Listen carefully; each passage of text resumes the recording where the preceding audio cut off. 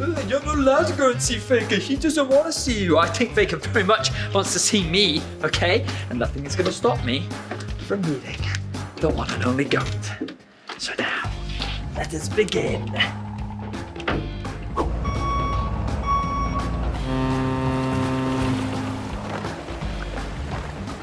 I'm there.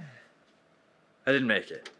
But it's fine, because we'll fix it in post. Welcome everyone to another episode of Picks to Watch, live from South Korea. We're going to be looking at some of the fun and interesting champions that could be making their way to MSI 2022. So without further ado, let's jump straight into it. Starting off this list with some serious catitude, it's Rengar. Nothing will escape. After a number of positive changes on patch 12.6, the Pride Stalker could make a return to pro play. AGO Rogue and EU Masters already gave us a taster. The main thing that's brought Rengar back into popularity is the change to his passive, making it easier to be ferocious. Alongside some quality of life changes, this feline is looking pausable.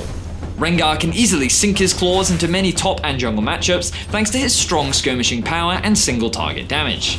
Accidentally bumping into him can have catastrophic repercussions. Usually, Rengar players like to bring their savagery to side lanes where they can hunt their prey and look for a pick, while in teamfights, he excels at creating pressure through flanks and threatening the enemy AD carry.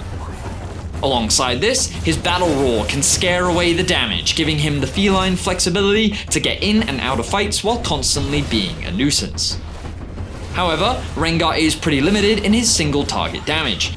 After using his combo, he needs to create space and wait for cooldowns. A lot of his power comes from using his passive, so open river fights without many bushes can be difficult for him to optimize his output. Also, as a jungler, it's quite literally feast or famine for the Predator. You want a Simba, not a Garfield. When it comes to Rengar's build, Umbral Glaive recently got a nice buff with its price reduction and reduced passive cooldown, and has become a great option for early lethality. Essence Reaver is also a great option as it synergizes with Rengar's kit and leverages the crit changes to his Q. Eclipse and Gore Drinker are both solid options too, depending on if you want a damage build or a bruiser build. Conqueror is the common rune choice with Inspiration second, but rather than be copycats, some prefer to take advantage of First Strike and pair it with Domination. Orange, you glad to see him? Next up is Gangplank. They're not just oranges. They're blood oranges. The Saltwater Scourge always appears in pro play here and there, but I'm expecting to see a bigger dose of vitamin C at MSI this year for a few reasons. Thanks to the mana cost reduction on his healing, his laning is now that much better. More importantly though, heavy hitters in the top lane have been nerfed, which could sail this captain to the priority list. Also, Bin is there. We all remember what happened. One big shot, Ben! Can you do it? Gangplank's main hook is his ability to bully in lane. He quite literally puts you through a trial by fire as he harasses you with his parlay to force his opponents to walk the plank. His teamfighting can't be underestimated either, as his ultimate can leave his opponents a sunken wreck. And beware the barrels, the devastating and haunting barrels. Editors, don't you dare play the clip again, I said don't do it! A master of the 7 Seas, Gangplank knows a thing or two about waves. He can be an effective side laner as the game progresses thanks to his strong wave clear. His ult is excellent at cleaning up waves too, so even if he struggled in the 1v1 matchup, he'll have tools to deal with them split pushing later on. Still, a pirate's life isn't always a barrel of laughs, as there are plenty of counters that stop GP from being a good blind pick. There are champions that can mitigate his effectiveness in lane, and then use his lack of mobility to punish him with a dive. Plus, he can also struggle against long-range comps who can kill his barrels from far away. GP heavily relies on landing his barrels in teamfights, otherwise he'll quickly sink to the murky depths of a grey screen with nothing to show for it. Typically, Gangplank will look to plunder items that revolve around crit, prioritizing Essence Reaver, Prowler's Claw, a few crit cloaks and an Infinity Edge. However, others have shown a preference for Trinity Force Intercollector. As for runes, you'll often see Grasp of the Undying with Inspiration second. And finally, the man who's extremely good at sticking them with the pointy end. It's Pantheon. Stand up.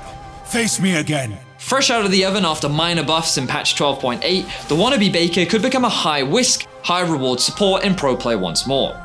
Pantheon is a champion that thrives off violence. Early fighting and roaming is what makes him an effective pick. If Pantheon can get cooking with early kills both in lane and on the map, it can only be a recipe for disaster for the opposing AD carry. Recent changes to his Aegis Assault make short trades much easier in lane, as he can dive in, drop his combo, then disengage with his shield before he can get chased down. The small buff to his ult will also make his roams and side lane assaults that much more impactful. Imagine being hit by a star with a spear. While these plays are great whenever Pantheon lands on his feet, a single misplay can result in a rapid fall from grace.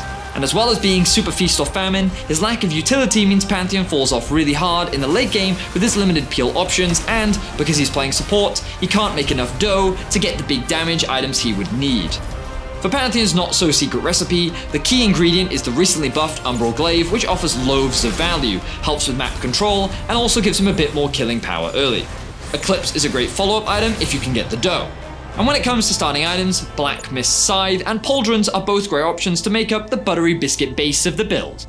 Press the Attack and Conqueror are both viable rune choices, with Inspiration as a typical secondary.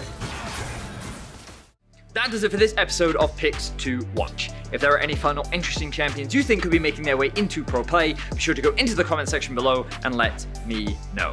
MSI starts on May the 10th, and you won't want to miss it. Thank you very much for watching, and I'll see you in the next one. Thank you very much for watching, and I'll see you in the next one.